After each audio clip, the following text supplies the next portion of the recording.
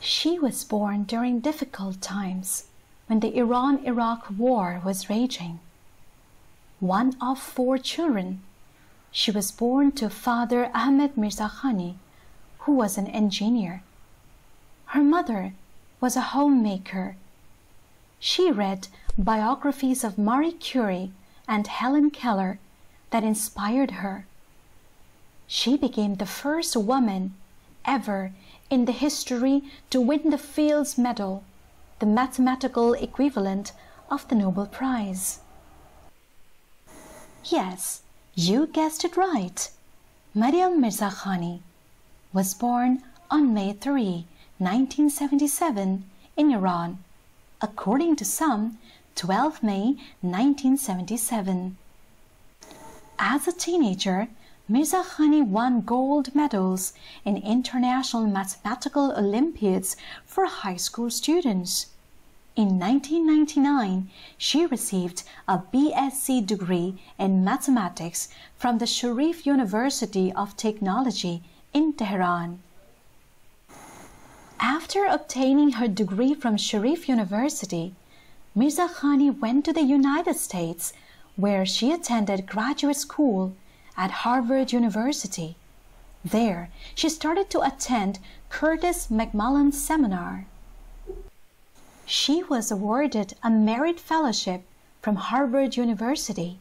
She received her doctorate for her 130-page thesis on simple geodesics on hyperbolic surfaces and volume of the moduli space of curves. Mirzakhani's work focused on the study of hyperbolic surfaces. In 2008, Mirzakhani married John Vondrak, a Czech computer scientist and applied mathematician who currently is an associate professor at Stanford University. They have a daughter named Anahita.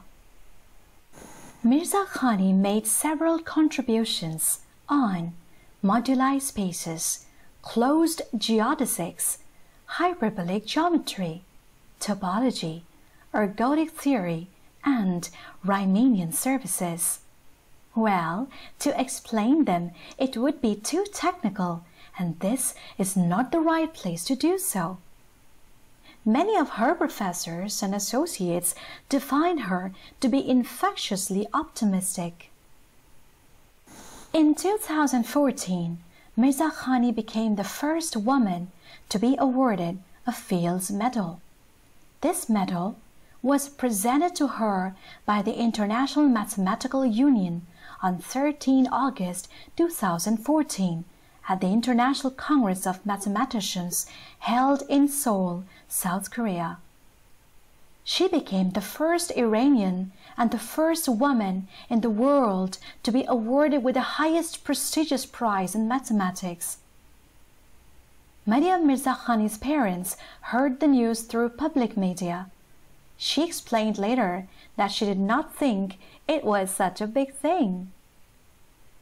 With Alex Eskin at the University of Chicago, she made calculations of the trajectory of a billiard ball around a polygonal table.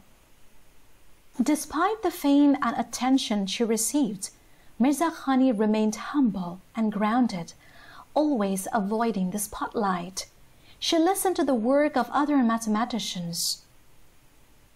Even before she was awarded the Fields Medal in 2014, Mirzakhani had been diagnosed with breast cancer.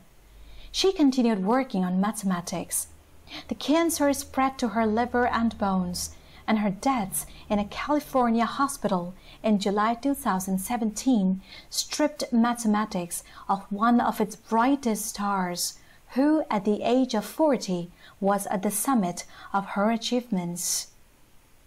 Well, this was in short my small tribute to this great personality. She passed away too early, but left behind a legacy that would take eons to catch. A woman who inspired millions to pursue maths and science. The mathematics community lost one of the greatest minds, and I will miss you, Maryam.